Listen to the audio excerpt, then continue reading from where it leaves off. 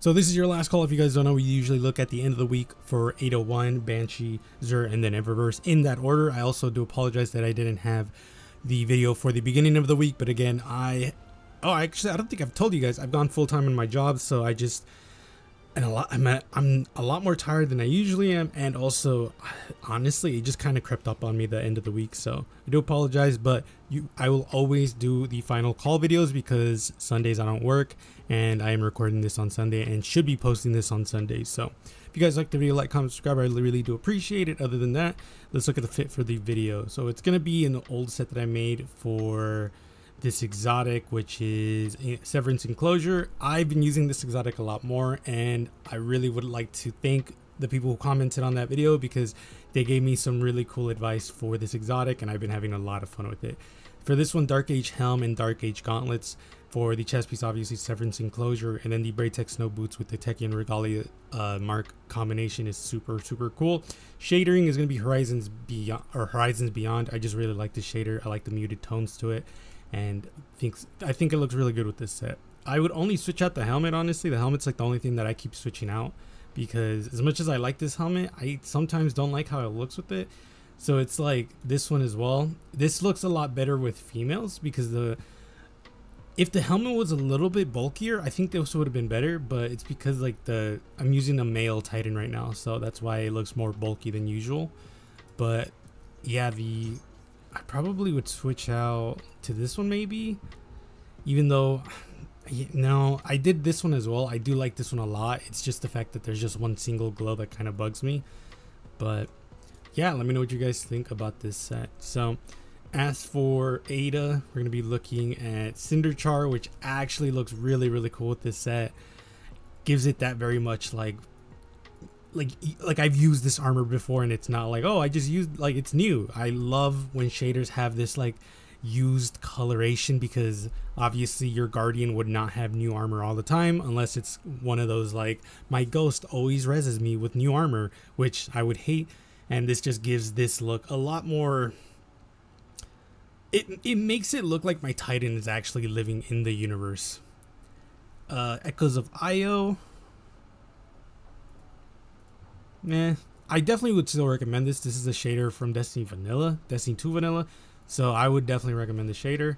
And then another one from Vanilla Destiny 2, War Cult Rain, which this doesn't look bad actually. I would probably just not, like, I don't like the red here, but other than that, I think this looks pretty cool. As for the armor sets, they're all right here. I'm gonna go check which ones they are because I don't remember off the top of my head. But let me see real quick. That's the wrong one. It should be in World 3rd. Okay, so Hunters, let's start off with you guys and then we'll go Titan and Warlocks. Hunters, I'm gonna be honest with you. I think the chest piece is the only good piece here. I don't like the arms, I don't like the helmet, I don't like the boots, and I don't like the cloak. Titans, I think the helmet is very usable. I think the arms are usable. I think the boots are usable. I think the chest piece is usable, and I think the mark is the only thing that's pretty bad. Warlocks, I don't even remember. Yeah, I think the bond's the only good piece. Other than that, everything else, I think the boots are decent as well, but the helmet, boots, or the helmet and chest piece and the arms are kind of like whatever. So let me know what you guys are going to be picking up from Xur. As for Banshee, we have Whispering Slab with Killing Wind and Sympathetic Arsenal, Timeline's Vertex with Autolong Holster and Demo, Annual Skate with Triple Tap and Time Payload, Syncopation 53 with Outlaw's Headseeker, and then Bump in the Night with Tracking Module and Frenzy. These two right here are red border weapons if you guys are interested. Other than that, I really do not recommend anything here. Maybe Syncopation, Outlaw, and Headseeker seems pretty interesting, but other than that, I really don't care about any of these. As for Xur, he's on Watcher's Grave. On Ness is currently selling the Season of the Arrivals armor set. Now, I am not the biggest fan of this armor set. That being said, we'll still go through it because obviously maybe you are. So Hunter's helmet is really cool. I think the arms are decent. I think the chest piece is cool. I think the boots are terrible, and I think the cloak is literally going to be the piece everyone wants, considering this is the cloak that you would want to use for your like faceless hunter set. For Titans, I think the mark is pretty cool. I think the chest piece is the coolest piece from this whole set. I think the boots have potential. I think the arms and the helmet are probably the worst pieces. Warlocks, I think the helmet is pretty bad. I think the arms are pretty bad. I think the chest piece is pretty bad. I think the bond, unfortunately, just doesn't change color, which means it's pretty trash. And I think the boots are probably the best boots that you would want to use for just boots in general. Like specifically, I use these boots when I go for a cowboy look just because it looks really, really good. So let me know what you guys are going to be picking up. As for the armor rolls, I'll have them up right now. And just to mention it, because I always mention it in every video, that this armor is beginner pieces. You always would want to go to a master dungeon and do it so you can get the artifice armor. That being said, you can also do it from comp from PvP.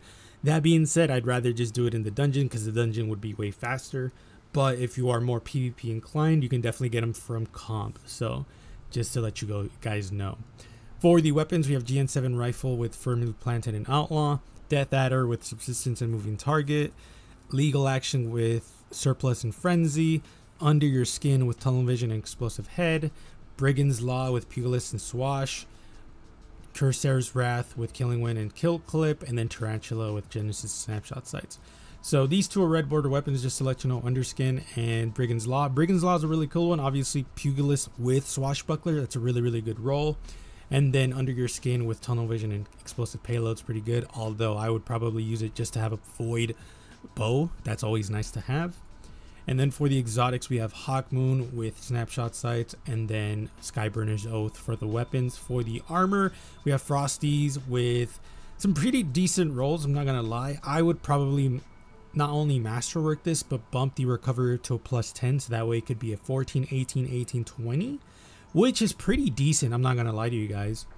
And then Ursa Furiosa with some decent rolls as well. I would definitely bump up the resilience to get a 22, 24 once I masterwork this, and a 20 recovery. Yeah, this would be a nice one as well.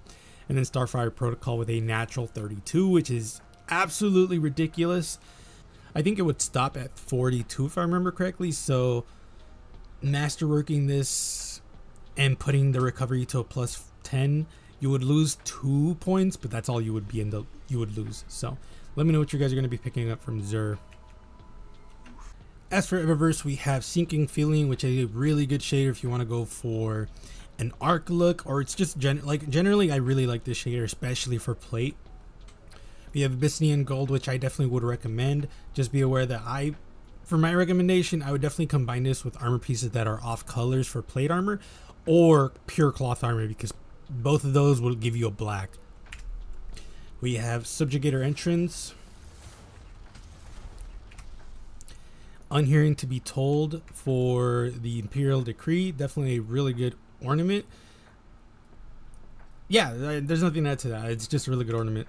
And then Master Chef. For the stuff at the bottom, we have Internal Combustion for the Lament, which I definitely think is worth it for some people. I don't think I would get it just because why would I, but it's a really cool ornament. Not the coolest one that the Lament has for sure though. Open Sky Turrier. We have Halcyon Corvette. Bel Air Shell. The Future Facing Plate for the Titans. Steepled Stair. And then the Transmat effects, we'll have Harpy Entrance. Signal Processed. Reef Shimmer. And then for the shaders, we have Springtide Faint. Iridian Chariot.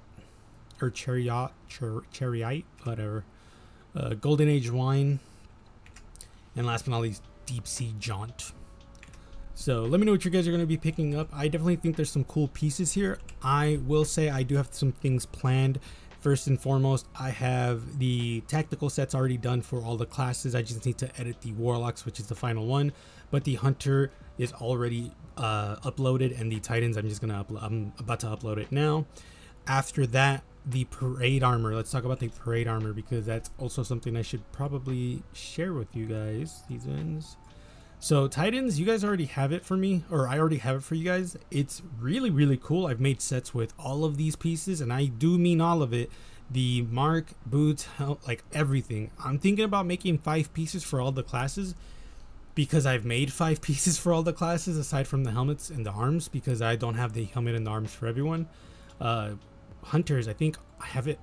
Yeah, the arms are the only piece that I don't have yet, and the helmet I just got today or yesterday. So I'm gonna make some sets for these two. And then warlocks, I've only missing the helmet and the arms. Funnily enough though, I did make a set for the bond, so I probably will be making 5 sets for the videos, because again, I had a lot of fun making these. Not so much for the warlocks. The warlocks is pretty rough, and I'm still thinking about if I do want to use a whole set for the arms, but we'll see. But let me know what you guys think. Again, if you guys want to see a certain video, let me know in the comments below. I'll definitely get started on it. But be safe. I will see you guys later.